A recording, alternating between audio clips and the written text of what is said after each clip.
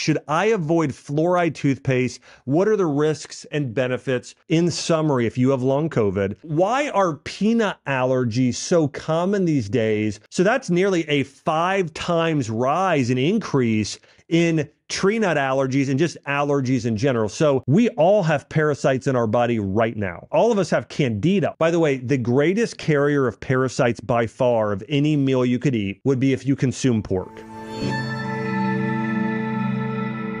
Hey everyone, Dr. Josh Axe here. Welcome to the Growth Lab podcast, where each and every week I cover the science behind how to grow, including yourself, your health, your wealth, and take your career, your relationships, and your spiritual well-being to the next level. On today's episode, I'm going to be answering numerous health questions and everything from how to cleanse your body of parasites to what sort of toothpaste should you use, and a whole lot more. First question here is regarding toothpaste. Should I avoid fluoride toothpaste? What are the risks and benefits for oral health? Well, one, I'll say that I have not used toothpaste with fluoride in it since college. So that's over 20 some years ago.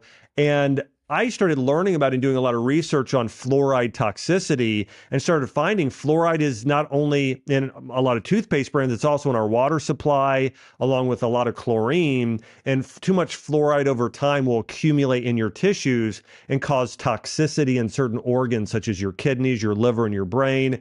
And think about it like this. It is a metal, it is a mineral that, like lead or mercury, can accumulate. Now listen, fluoride is not as toxic as lead or mercury, but it still is toxic in too high of doses over time. And it's really not needed. You know, when we go back and look at why people's teeth decay, it's not a lack of fluoride. It actually tends to be a lack of fat-soluble vitamins like vitamin D, vitamin K, and vitamin A. Weston A. Price, a very well-known dentist from many years ago, went and studied tribes of tribal people, and he found that some of these tribes had incredible oral health, and he found their diets played a huge role in that. And so I do think brushing your teeth is important, but I actually think the food you eat on a regular basis, lots of vegetables, some fruit, some meat, and getting some healthy fats in your diet is even more important.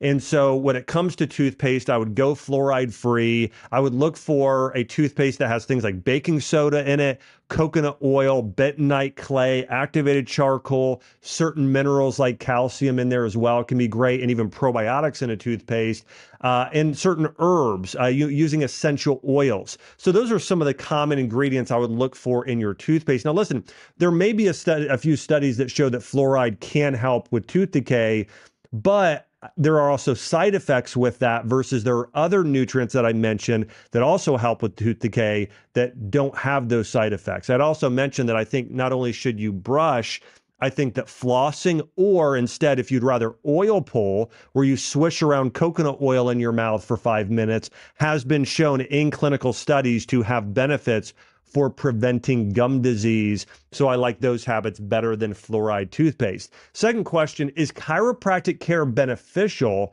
I've heard some differing opinions. Yes, I believe chiropractic care is incredibly beneficial. Now, I want to say this. I think it depends on the chiropractor you see. You know, you could go in today to see a medical doctor, and you're going to have some incredible medical doctors that practice more functional medicine, integrative medicine. They try and get to the root cause. They're prescribing vitamins and minerals and diet and reducing stress. But then you have some that are just pill pushers and don't even look at your patient history. So I think chiropractic can be a similar thing. You've got some really talented and skilled chiropractics and I know some groups like PX Docs and Maximize Living and some other groups where the chiropractors practice in a very specific way that I think is extremely beneficial. Now, here's the way that chiropractic works, is that you have a bunch of vertebra that surround your spinal cord. And you have your skull, which surrounds your brain, and your brain sends signals to your organs. So your brain sends signals from your brain down your spinal cord, out your spinal nerves, out to every cell, organ, and tissue in your body. So for your heart to beat, for your lungs to breathe, for your stomach to digest food, you have to have signals go from your brain, out your nerves to your organs. What can happen is chiropractic chiropractors go, if they're practicing the way that they should, they're going to go and look for impingements or lack of mobility in vertebra that can be affecting nerves or nerve signals getting from a brain to an organ. And so what they're going to do is they're going to go, and here's what happens is if you have an area of the body where there's not a lot of movement, where it's kind of stuck, well, you're not going to get enough blood flow there. You're not going to get enough nutrients there, and it's going to affect the health of the tissues.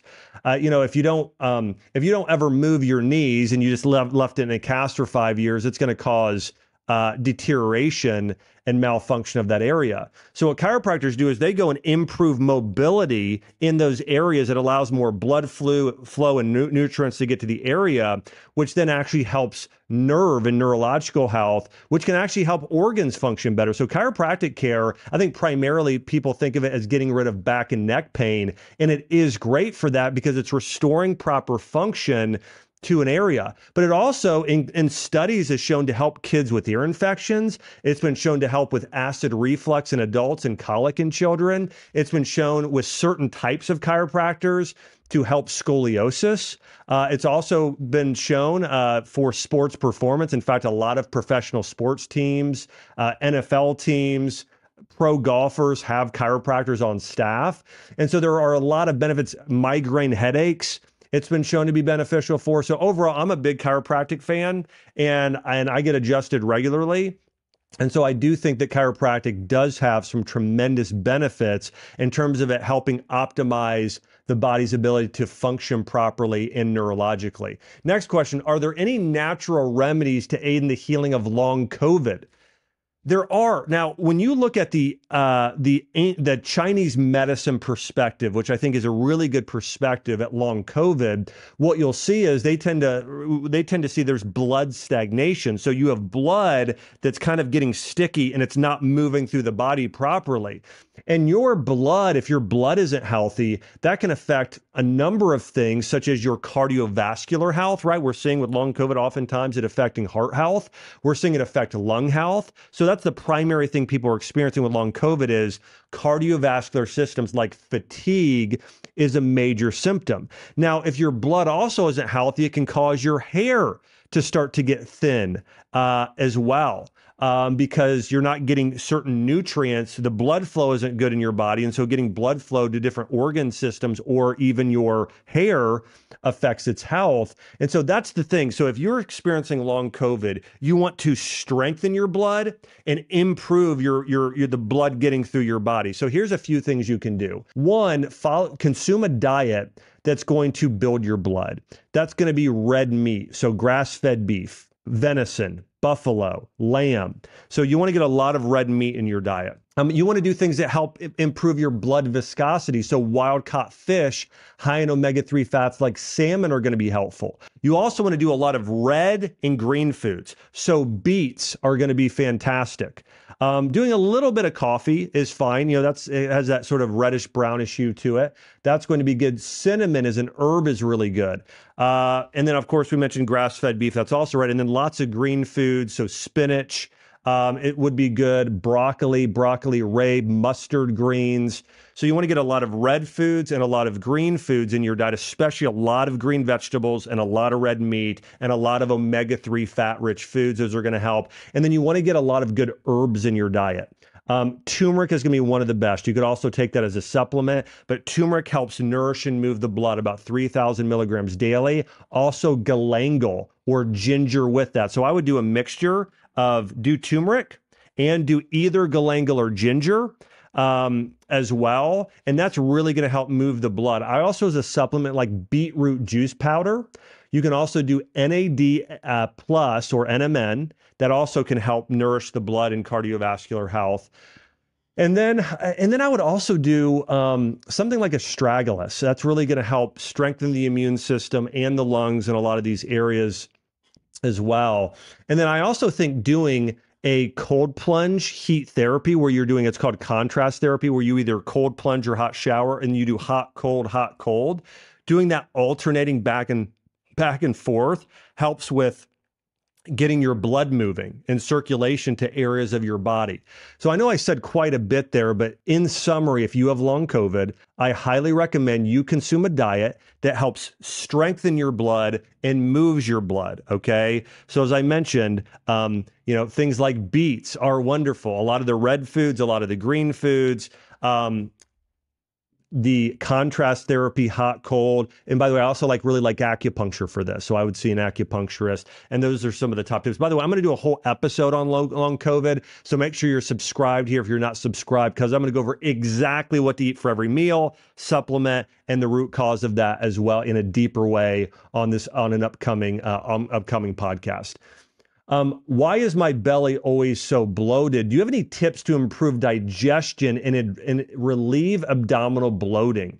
Well, bloating tends to be caused by excess fermentation in the stomach. And sometimes what happens is almost all of your probiotics or just microbes, bacteria, should be down in your colon or your large intestine. And what happens is sometimes some of that bacteria or candida or even E. coli can creep up into the small intestine or even sometimes stomach, and that can cause small intestinal bacterial overgrowth. So think about that again. SIBO, small intestinal bacterial overgrowth. That's part of the cause of bloating is you have bacteria that's growing too much in either your small intestine or maybe even your stomach, but it tends to be small intestine. And then that's causing the bloating that you're experiencing. So here's what you can do for that. One, reduce stress. When you're eating, don't be on your phone. Don't be looking at a screen. Don't be watching TV. Close your computer, sit there, and then eat your food and chew and just take some relaxing breath. Stop rushing around. That's tip number one. Number two, from a dietary standpoint, consuming foods that can easily move through your system. That's going to be things like meat, cooked vegetables, not raw. Those won't move through as quickly. So cooked meat, cooked vegetables, and maybe even rice. Doing soups will tend to move through your system very easily and quickly, and they're well cooked. So don't do raw if you're bloated. Do a lot of soups. Things like chicken vegetable soup, miso soup. That's what you should really focus on doing. But meat, vegetables, rice, that is sort of the basis of your diet you do really well with. You can take some supplements and take a anti-bloating tea. I really like a tea that has fennel, peppermint, maybe cardamom in there as well, ginger, chamomile. There's others. I mean, there's quite a few anti-bloating herbs, but those are some of my favorites. So I would buy an anti-bloating tea. And also another big thing I would do for bloating is take digestive enzymes and an SBO probiotic supplement. Those are probably the top two supplements. A soil-based organism probiotic. You can just search online or go to Amazon or wherever and search SBO probiotic. And I like Ancient Nutrition as the brand for that. That's what I personally take. And then in addition to that, I would take soy-based probiotics and then digestive enzymes. That's going to help bloating the most, along with that herbal tea and along with eating the way that I mentioned. And going for walks around your meals, not laying down, but going for a short walk and moving around a little bit. All of those things will help your bloating tremendously. Next question, what other options are there for Tylenol and Advil that are natural? So here are some natural things you can do. Number one is turmeric. Turmeric contains curcumin, which, by the way, in clinical studies has been shown to be more effective for many conditions than Tylenol and Advil. So turmeric and its active compound curcumin, especially when combined with black pepper, has really, really powerful anti-inflammatory properties. So that's going to be number one is turmeric. Number two is going to be a proteolytic enzyme supplement. Now, proteolytic enzymes like bromelain or nattokinase, that's actually different enzymes than, let's say, a digestive enzyme supplement that's going to have something like, lipase and protease and other things that help break down those macronutrients. So that's going to be different. But yeah, a proteolytic enzyme supplement is going to be number two. After that, other anti-inflammatory herbs like ginger and rosemary and cat's claw also are going to be beneficial. Fish oil is also anti-inflammatory, so that's another good option there as well. CBD oil can oftentimes be beneficial. But if you want to know my top two, I would say the top two are going to be turmeric and a proteolytic enzyme supplement. Next question. Why are peanut allergies so common these days? When I was younger, there were only 1 or 2 kids in my whole school that had one, and now there are 5 in my daughter's class alone.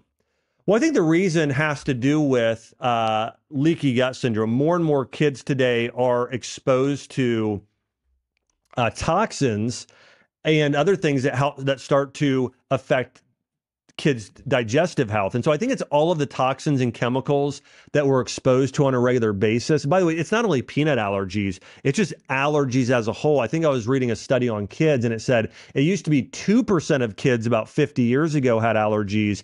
Today, it's at least 4 to 8%. And many actually physicians believe it's actually closer to 10%. So that's nearly a 5 times rise and increase in tree nut allergies and just allergies in general. So it definitely is way, way more prevalent, 5 times possibly more prevalent than when you were in school. All that being said, I think the big reason is there's more digestive issues today due to so much processed food, due to so much stress. And I do think there's a toxic burden on the body. There are many more toxins that kids are exposed to today. And it could also be via parents. Now, there's certain things I can't say on this pod, that I'll get censored for, which is crazy enough in terms of why there's so many peanut allergies today. But just go back to, I think it's toxins. Now, there are studies that show if a parent has an autoimmune disease, which is leaky gut, and then they can pass some of these allergies or that immune response onto the kids. So sometimes the parent's health can affect the kid's health. But I also think antibiotic drugs, there's antibiotics in our food supply today. Sometimes kids are given antibiotics at a young age. I know, and there are studies that show that can increase the risk of allergies if kids have used antibiotics at a young age. But I would say allergic exposures or being given anything that can affect the way the immune system responds, all of those things added up together increase allergies. I also think chemicals in our food supply like Roundup, ready foods in genetically modified organisms. I think it's not one thing. I think there are many things that have accumulated that have caused this increase in allergies today. And I do think you can improve allergies as a symptom. By the way, I think acupuncture can help. I think that taking certain herbs like astragalus and getting ginger and just bone broth and probiotics and all of those can reduce some of that damage and effect on the body over time. Next question, what causes parasites and how can I get rid of them naturally? Well, what causes parasites is you typically consuming something that has parasites in it. Now, here's the thing that might surprise you. We all have parasites in our body right now. We all have parasites. Now, obviously, there's varying degrees. All of us have candida. All of us have cancer cells. All of us have things bad in our body. But here's the thing. If your body is strong and robust enough, your immune system is, your body just kills off pathogenic organisms and unhealthy cells. Your body is killing off cancer cells. Your body is killing off viruses. Your body is killing off parasites or Lyme disease or whatever it might is. Your body naturally can keep these things at bay. This is actually just a little side note here. The biggest issue today of why a lot of medical doctors and even a lot of natural practitioners are ineffective in their ability to treat patients and help them get well is because they're trying to treat the parasite rather than trying to strengthen the human and allow the body to heal itself. Okay, there's a big difference between if you go into a medical doctor today and they say, oh, you have a parasite. Hey, we're going to give you an anti-worm or even an antibiotic, which is crazy in some cases because it's so ineffective. But we're going to give you that, or even a natural practitioner, and you go in and you have parasites and they say, well, I'm going to give you wormwood or black walnut tincture or garlic. And I do think that should be part of a protocol, but doing that without strengthening the person's immune system, it typically won't fully resolve the symptoms of a parasite. So biggest cause of parasites are typically traveling out of country or eating somewhere where you're getting parasites in your food. By the way, the greatest carrier of parasites by far of any meal you could eat would be if you consume pork. Pork pigs they carry parasites more than any other animal. This is the reason why, even in, if you read the Bible, and there's still, the Jews still follow kosher food laws in some Christians and then some Muslims as well, is that God knew, hey, pigs and shellfish, they'll kind of eat anything, but they store toxins. And so the same goes here for parasites. If you want to get a parasite, eat a lot of pork. I mean, it's going to be the most likely thing to give you a parasite. Or again, it also can be water as another. You can find a lot of parasites in certain in unclean water. So going back to what you can do about it, what I would do is starve it of sugar, because parasites like a sort of damp, slimy environment. If you have candida or a lot of yeast or mucus in your body, you want to eliminate that. Best way to do that's eat more bitter foods. This is why if you ever taste the anti-parasitic herbs, black walnut and wormwood tastes terrible. I mean, it's just terribly bitter. So if you would taste wormwood, you just, your face would just go into, you'd pucker in a really strong way. But those help clear out mucus and candida. So you want to consume things like that, garlic as well, that help. Oregano is another one that help cleanse your body of parasites, so you can take those. In addition, you want to strengthen your system, get rid of the sugar, consume a lot of organic meat from beef and chicken and salmon, no pork, and lots of vegetables. There's a few other things that are helpful with parasites. Doing pumpkin seeds can be very helpful. Papaya as a fruit or papaya seeds can also be helpful at fighting parasites. But I would say a lot of vegetables, some meat, some healthy fat. Coconut oil is a good one, and olive oil that are anti-parasitic, and then pumpkin seeds, doing papaya. So I'd follow that diet for a while. You can also do a cleanse fasting, can also be really good for parasites. And then just outside of that, getting outside, sunshine, vitamin D, that's going to be another thing that's really going to help in that way. Now listen, you can do a week-long parasite cleanse, but in addition to that, you really want to follow a really clean diet for several months, along with getting more time outside and vitamin D. Next question here. I'm trying to lower my LDL naturally. Do you have any advice? Yeah, if you have high cholesterol, especially LDL, what I would recommend is you follow more of a Mediterranean diet. Here are the top foods you should have: wild-caught fish, olive oil, some healthy nuts and seeds. But it goes back to what I talk about constantly. Wild organic meat, like wild-caught fish, is a big part of it. Grass-fed beef, chicken, eggs. That's, there's that group. Lots of vegetables, loads of berries and fruit like figs, lots of olives and olive oil, and just eat that mostly, okay? And that will help lower LDL. Now, from a supplement standpoint, I would recommend turmeric. I'd recommend a fish oil supplement. I'd recommend garlic. Those are probably the top three. So turmeric, garlic, fish oil would be what I would take for that. Next question. What foods and nutrients support mental health conditions like anxiety, depression, and insomnia? Well, from a food standpoint, consuming more healthy fats will help with mental health and neurological health. So getting rid of the sugar and refined grains, doing more avocados, walnuts, coconut, wild-caught fish, certain types of nuts and seeds. I think I mentioned olives and olive oil, but you want to do a lot of those healthy fats in your diet. Some good lean protein, especially bone broth and wild-caught fish, rich in omega-3 fatty acids. And that's really the basis of the diet. Also, you want to get some B vitamins. So you may take a B complex. Ginkgo biloba as an herb, I think, is very good. Lion's mane mushroom is another good one. And to kind of also help with neurological health, I think CBD oil is another good one.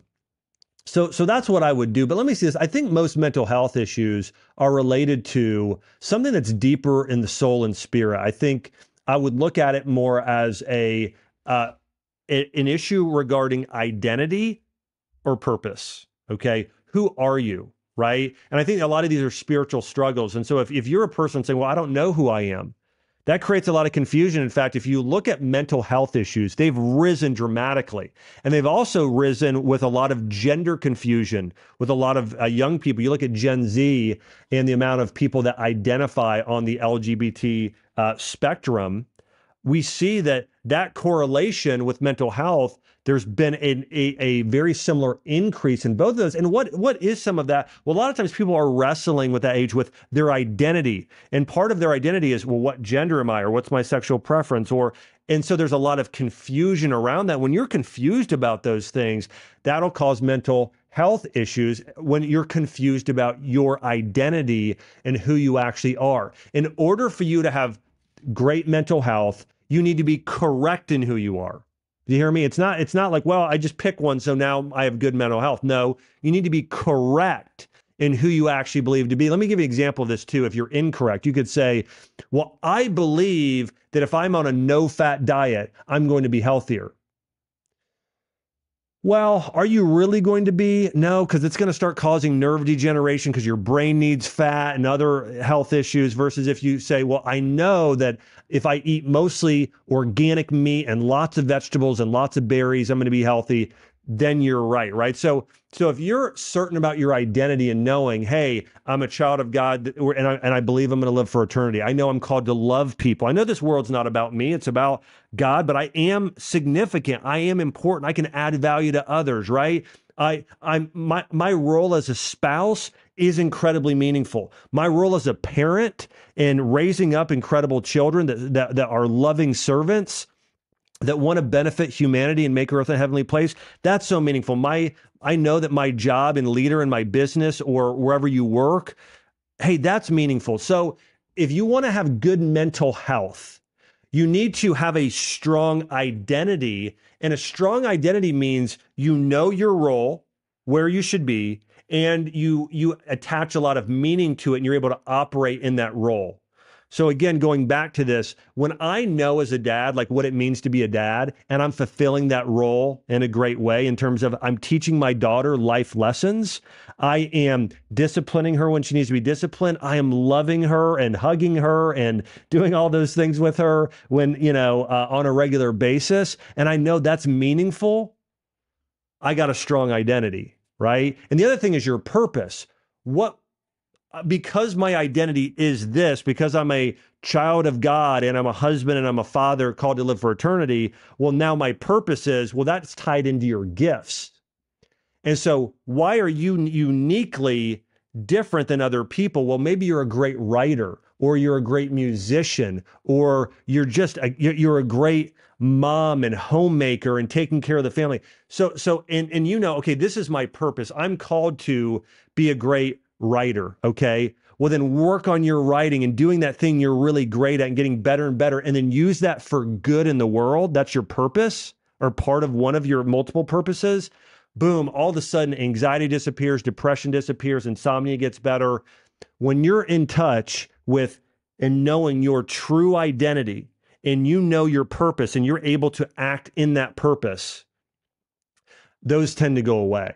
And I think there are also a lot of clinical studies that show that anxiety and depression tend to be when you think about yourself too much versus, no, I'm thinking about serving and meeting the needs of others. By the way, that's not just an opinion. Those are several studies, and I think that's biblical as well, both so spiritual truth and scientific truth of what actually cures anxiety and depression.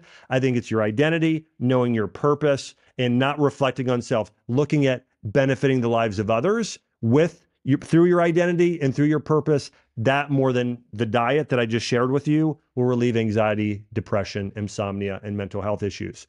Next question. How can I deal with hot flashes and menopausal symptoms naturally?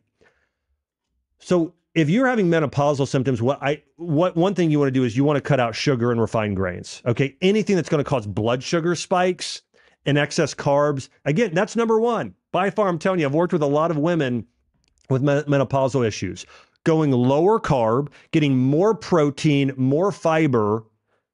What I talk about constantly: meat, vegetables, berries. Okay. That's going to help. The other thing is going to be consuming certain herbs. Black cohosh tends to work very, very well. Okay. Black cohosh. I like clary sage essential oil, so rubbing that on yourself or just having that in the air. But black cohosh is very effective.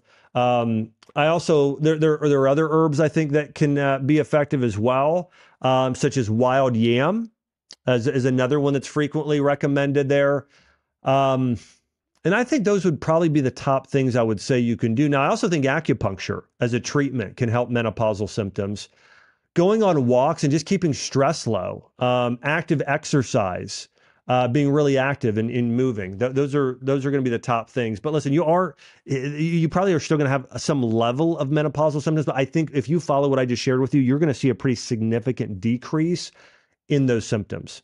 Next question, what hormone imbalances could be causing low libido, and how can I restore optimal levels?